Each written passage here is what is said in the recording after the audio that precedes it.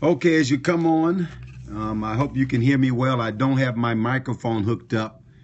Maybe I can find it. If it's okay, if you can hear me okay, let me know. This is going to be a quick scope. Hello, hello, hello. Let me know if you can hear me clearly, please. I don't have my mic. You can hear me okay, great. I'm in New York City. First of all, Crusaders, tomorrow, I want every member who has not yet received the prophetic ministry for 2016 to be there, because our prophetic teams, I've instructed all the prophetic teams to be there to release the word of the Lord. We're going to cover everyone who's not yet received prophetic ministry. It's going to be a complete prophetic service, praise and worship with Kathy Summers. We want every member of our church, and also the visitors and first timers also can get prophetic ministry tomorrow. I know it's supposed to get cold, but come out, get your word. I don't believe you should go into a new year without having good prophetic ministry to take you into the new year. So that's for Crusaders, 7859 South Ashland on the south side of Chicago at 10 a.m. Prophetic worship with Kathy Summers. Prophetic teams will be ministering. It'll be a prophetic service. Listen, the word of the Lord can change your life. And two things happened today in New York as I ministered. It was a powerful, powerful release. 48 hours of prayer.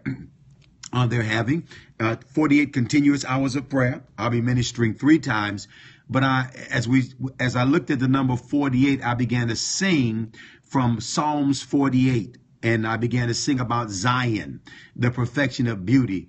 I began to sing about the daughters of Zion rejoicing. I began to sing that song prophetically. I've never done that before, but I began to sing it prophetically, and it was powerful. There was such a powerful release, and I preached on the glory of God. You know, I realized that a lot of preachers do not believe that the glory of God can come into their cities. They've had such a difficult time in their cities and regions until they've almost given up praying for it.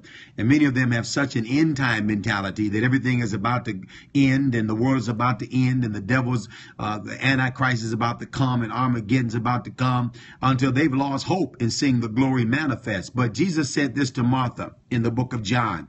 He said, if you will believe, you will see the glory of God. It takes faith to believe God, that as we pray, prophesy, evangelize, fast, do what we're doing, that the glory of God can come into our cities, into our regions, into our territories, and bring transformation.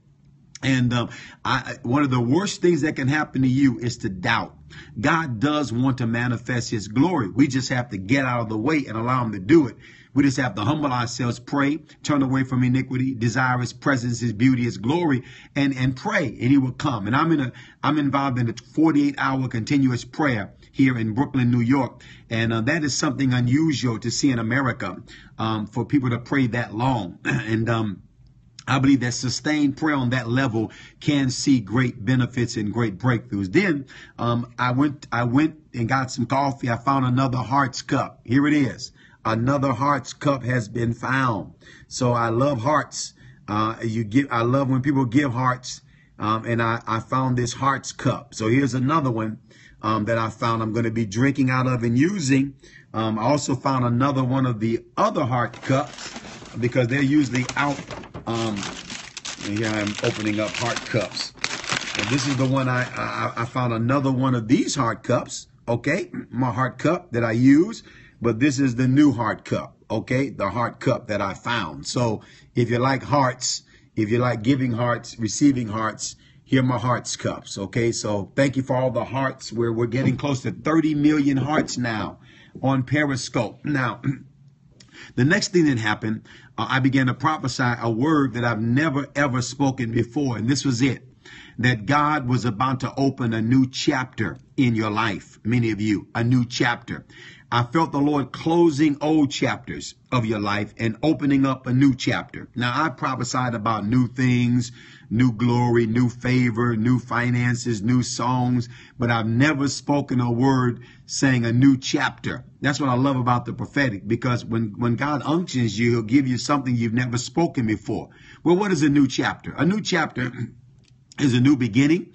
It's God writing something new for your life. When you write a new chapter, the new chapter is based on the old chapters. But once you get through the old chapters, you go into a new chapter. And what has happened previously has just positioned you to go into a new chapter. You read the previous chapter, whether it's chapter 1, 2, and 3, to understand what's in chapter 4. And so I saw many of God's people.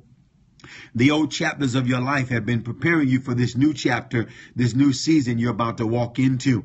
And this new season, God is writing it. Many people, you've allowed the enemy to write the chapter. But the Lord says, no longer will the enemy write the chapters of your life.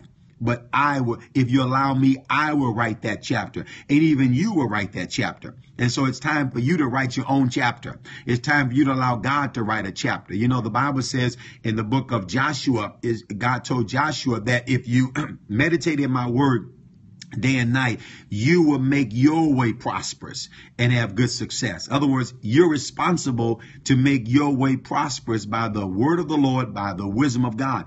And so stop letting other people write your chapter. Stop letting demons write your chapter. It's time for you to write your own chapter. And it's time for you to allow God to be the author and the finisher of your faith. Let him help you write that chapter. Let me say that again. Stop letting other people write the chapters of your life. Stop letting demons and devils write the chapters of your life. The Lord told me to tell people that the old chapters, if the devil wrote it, people wrote it, or if you wrote it and it was a bad chapter, are closing, and it's now a season for a new chapter. But you have to write it. Write it with your mouth. Write it with your confession. Write it with the prophetic word. Write it in prayer. Write it by making the right decisions. Let God be involved in this next chapter of your life. I heard it so clearly, and I prophesied that in the meeting today, a new chapter. So I want to speak that word over your life today. It's time for you to write a new chapter. It's time for you to allow God to get involved in the next chapter of your life. The Lord says, I'm closing the old chapters, but now I'm writing a new chapter. I'm giving you, the Lord says, the permission to write a new chapter. If you don't like what happened in the previous chapters of your life, the Lord said, now it's time for you to write a new chapter. And the Lord says, as you allow me to come into your life, I will help you write that chapter. And this chapter will be different from previous chapters. It'll be a chapter full of victory, full of adventure, full of miracles, full of breakthroughs. You'll see this chapter as a chapter that will be a chapter of blessing. So get ready for a new chapter to be written in your life. Father, I speak that word and I prophesy that word today over those that are listening on this scope. Father, I thank you for a new chapter, a new season that they will write with your help. You'll write it with God's help. Let me say that again. You'll write it with God's help. Don't leave God out. God wants you to write it. God wants you to write that chapter. God wants you to use your tongue, your words to write that chapter. God wants you to use your decisions to write the next chapter of your life. But he wants you to involve him in it. He'll help you write the chapter. It's up to you, the next chapter of your life. But there's a new chapter that you're writing. Many of you will write a new chapter in your life. It'll be something so completely different from what has been written in the past. It's going to be something that you never imagined. It's going to be something that you've never seen before. And you're going to make decisions and you're going to say things and prophesy and pray and cause the next chapter of your life to open up. And you're going to see breakthrough. God is about to come into your life to help you write the next chapter of your life. Father, I release that word. And I thank you, Lord, for those that are watching and those that are receiving it now in Jesus' name. Okay, let me show again my new heart cup. Okay, if you like what you heard, give some hearts. Tap the heart button. You can do it by tapping the screen. If you're new to Periscope, the way those hearts are released is people just tap the screen. We also have the double tap. Okay, I haven't got the triple tap, but I can do the double tap. Okay, this is the old hearts cup that I'm using. I've sent these out to people and given them to people as a gift. And this is the new hearts cup that I just found today And I'm excited. I'm going to use this cup just to remind people about Periscope and the love that I received. So many people came out to Brooklyn to meet me. People came from Iowa, from New Hampshire, from New Jersey, from all over the boroughs of New York to meet me. And I had a chance to sign books and pray for some and even prophesy over some. And I'll be tomorrow, the meeting will not be in the same place. It'll be at a high school. I don't have the address, but I believe you can call the ministry, KL Ministries, and get the exact address. It's going to shift tomorrow. I'll be doing the morning and the afternoon,